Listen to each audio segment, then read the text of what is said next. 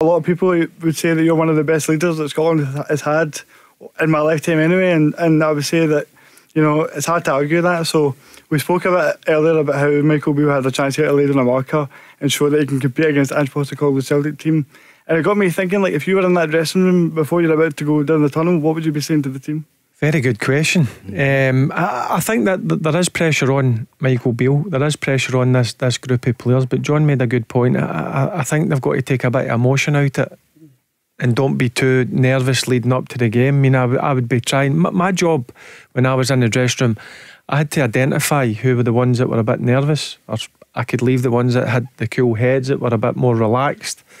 And that's what I generally done, certainly in the Old Firm games. I mean, I had a bit of nerves myself, no doubt about it. I had to take myself out of situations and go into the toilet or into the shower room, because it meant, I wouldn't say more to me, but I was a local boy and I grew up obviously a Rangers fan. But the mistake I made was, to see the first 3 or 4 games, I played it as a fan, a supporter, and the game kind of passed by me.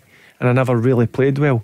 And that made me think, where I had to, right, you know what, refocus and redo what I had to do to play against Celtic. But in terms of being a leader, listen, it's up to the guys in the dressing room. It just wasn't me as a captain. There was other guys, John mentioned it, like Amaruso, Craig Moore. A lot of guys do different jobs in the dressing room. But Rangers need to be composed. They know they're under a bit of pressure, because they need to, I think they need to lay a marker down in Celtic, because it's clear that Celtic are the forum team. They're 9 points head in the league for a reason.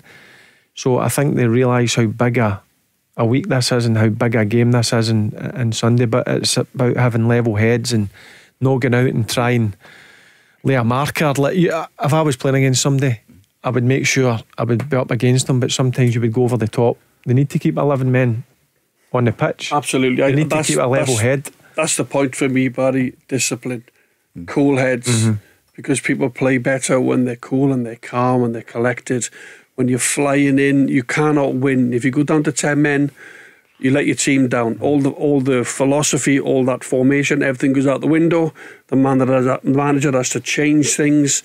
You know, and you got to keep your discipline in that sort of cauldron, if you like. And it's not easy.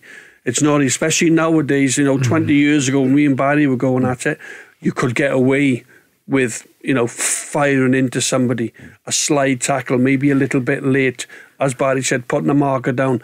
Nowadays, you put a marker down, you're sent off. These are the rules now. The referees are sending you off. Years ago, you could almost say to the referee, "Oh, come on, ref, first one, ref, come on, let me off with that." But he's got 3 people in the farm machine. He's spot on, because I would be saying to my teammates, you need to be 100% in your mind that you're going to win the ball, because anything else, you know what it's like now with referees. For me, they just hand yellow cards out for no reason. We've got VAR as well. So I would be saying we need to keep a level head, but also, you know, the importance that it is about winning the first trophy of the season. And from Rangers' point of view, you need to see how Celtic are going to react. We've only seen it once this season, when they get beat with St Mirren and Paisley, and they reacted in the right manner. But this is different. This is against your fiercest rivals, and if you lift the trophy and you dominate the game, how are Celtic going to react the following game? You need character. Even sometimes when you go a goal behind, you know, don't think it's all over.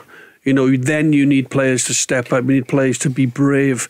Take it in at Ibrox, you know, go and want to get the ball when the crowd is near you and you're getting called all sorts of obscenities, and the Rangers players are the same when they come to Celtic Park. It's a real difficult situation when you go behind, because you know the opposition crowd are up, they're flying, they've got momentum. All of a sudden, all them players want the ball. You have then got to somehow dig in and get yourself back in the game, and that takes character.